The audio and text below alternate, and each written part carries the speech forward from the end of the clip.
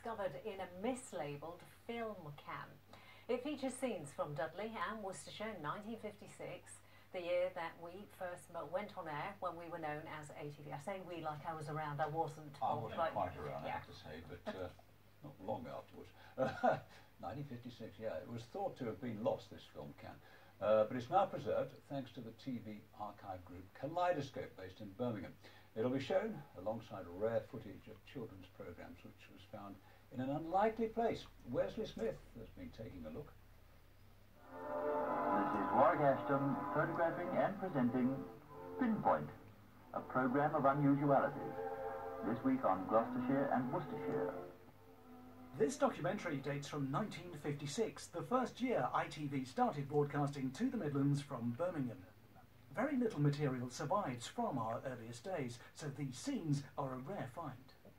This little signpost amused me quite a lot when I turned to look at the road.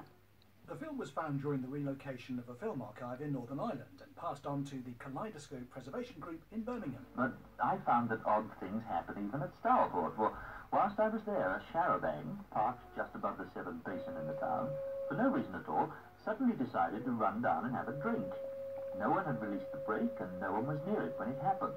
Pinpoint was one of the very first things ever made by a guy called Warwick Ashton, who went on to become the head of film